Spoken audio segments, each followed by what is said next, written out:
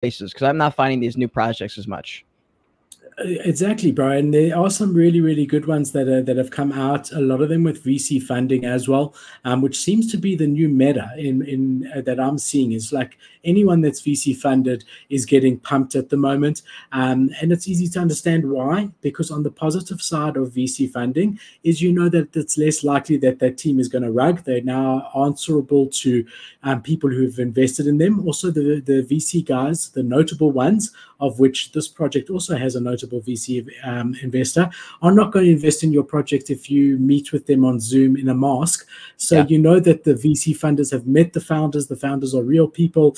And that seems to be the latest meta. We've seen Gaku really, really pump after they mentioned it. Even Doodles, which we're going to talk about later, which actually mentioned it a few months back anyway. We saw that pump. And we've seen... various pumps because of it. So this one's the same. They recently got $20 million raised in VC capital.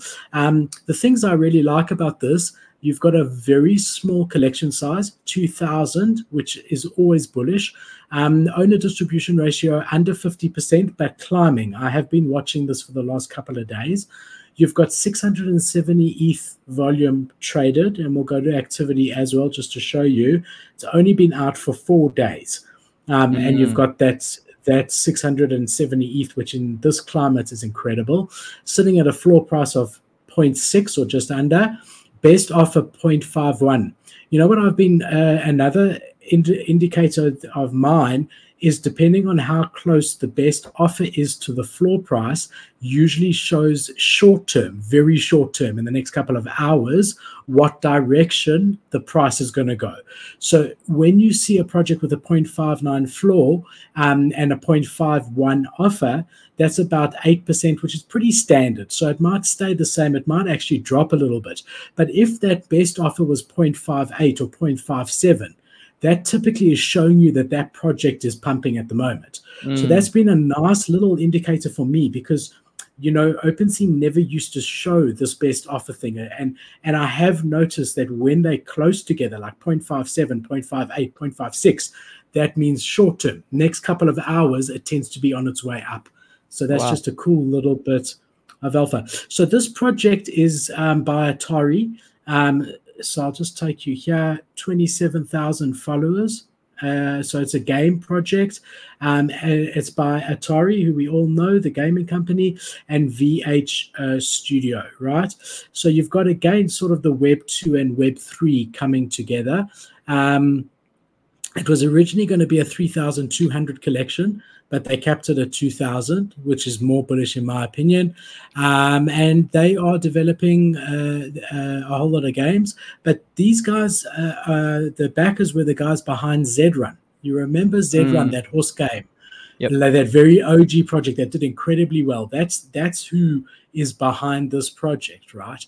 And I think that's also why guys are so bullish on it. The mint price was 0.75 Ethereum. So you can see it's and it has 10x. It went to 0.75 and has pulled back slightly. Wait. What was the mint you said?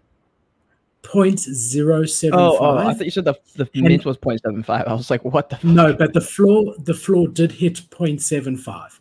So if you had sold at the top, it was a 10x. Wow, Jesus.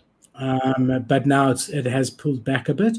But definitely interesting. A good team behind it. VC funding already had a successful game in the space in Zed-Run, and one that I'm watching closely. If this was a normal bull market, I would be buying even at this point because, like, medium term, I think it's a good buy.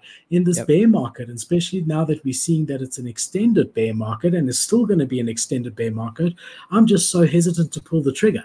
I've seen, bro, I was looking at the Renga ones, the avatars. I was looking at them at 0.1, thinking these are going to pump.